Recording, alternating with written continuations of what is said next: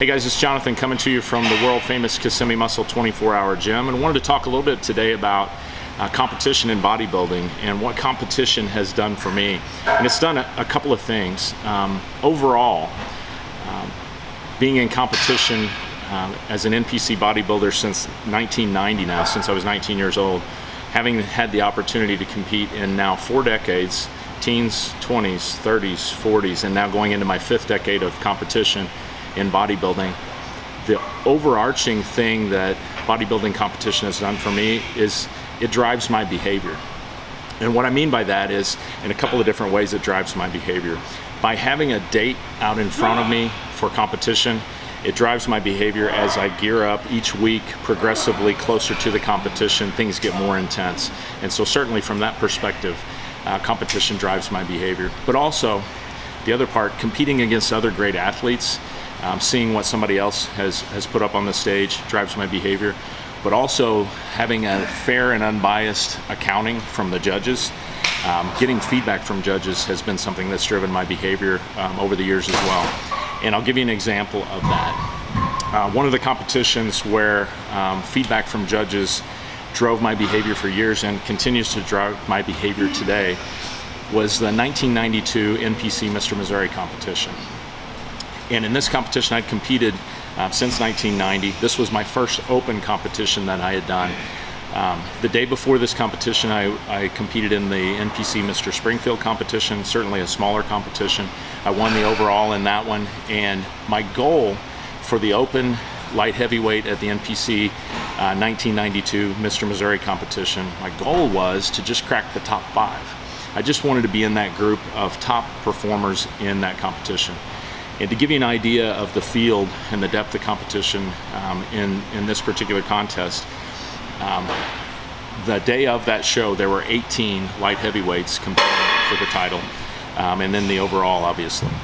And so just to crack that top 5 was a really big deal at that time. And so I knew I wasn't as big as these other guys. I knew, though, I'd be able to compete with my symmetry. I knew my conditioning was very good and I'd be able to compete there, and I knew my presentation was excellent because I'd spent so much time working on it. And so I believed that I could make that top 5. And feedback from the judges at this particular competition, there were 2 pieces of feedback that drove me for years. The first, when that group of 18 guys came out on stage, they spent some time doing quarter turns, they spent some time running us through mandatory poses. And on the judging panel the day of this competition, there were 2 IFBB judges. One was a Mr. Olympia judge, Mike Barberi. And Mike said to the group, he said, "Fellas, we're gonna take some time with you guys because this is the best light heavyweight class we've ever seen."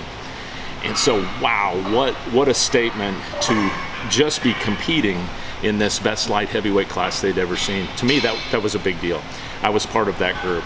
And so, the next step of this competition was to pull out the top 5 and to see who was going to be competing for that top 5 spots.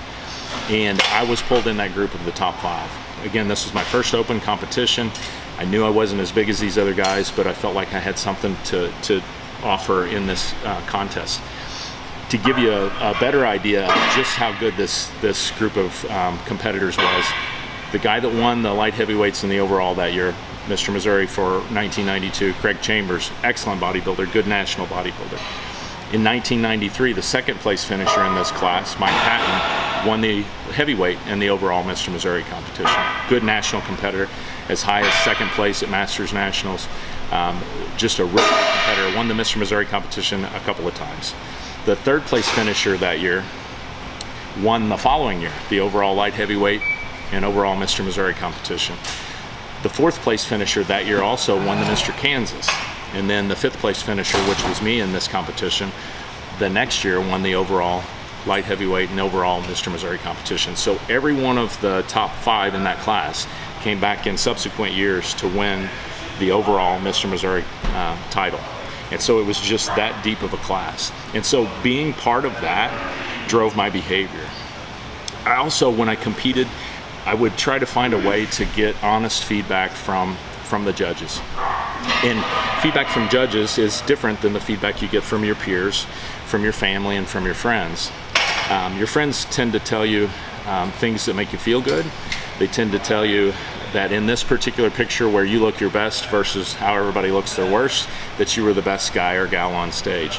And there's certainly some bias that comes along with it. They love you, they've seen you make these changes over time, they're pulling for you. And so that's inevitable. To be able to get good, candid feedback, constructive feedback from the judges was always something I wanted to do, to be able to push myself to that next level. And so the day following this Mr. Missouri competition in 1992, I went down to breakfast at the hotel hoping that I would find some of these judges down there eating breakfast. And they were there, and I looked for an opening to go over and talk with them. And unfortunately, they were deep into business and very involved, and I didn't want to bother them. So I ended up eating my breakfast, and then I was on my way out the door when one of the other IFBB judges, Dennis Coy, stopped me. And he said, "Congratulations on your competition." And remember, I was 5th place in this competition, and here an IFBB judge is congratulating me on my performance of being the 4th person to lose to the overall winner. And I thought that was meaningful, the fact that he was congratulating me on making it in that top 5, because it was quite an accomplishment just to do that. But then what he said stuck with me for a number of years, and I carry it with me still today. He said, "With your symmetry and with your shape, you put on some size and you're going to be a very dangerous man." And so, wow, to hear this from somebody who's judging the top Mr. Olympia athletes, that you're on the right track, you've got a future in this sport.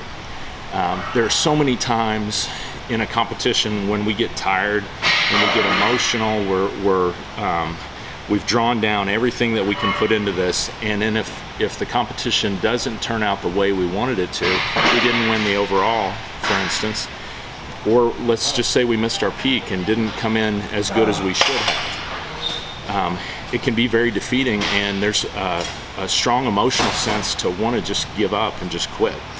And so for that day, for him to be able to say, "You're doing a good job, you should keep doing this," that I carried with me for a very long time, still carry it with me today.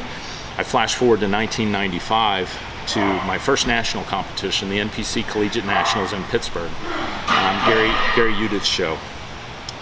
On Friday night, I was completely dehydrated. I didn't account for the heat in Pittsburgh in the middle of the summer. Couldn't get a pump, went out on stage, wasn't my best. Drank 3 gallons of water between then and the night show on Saturday, filled out. My carbs went to where they were supposed to go.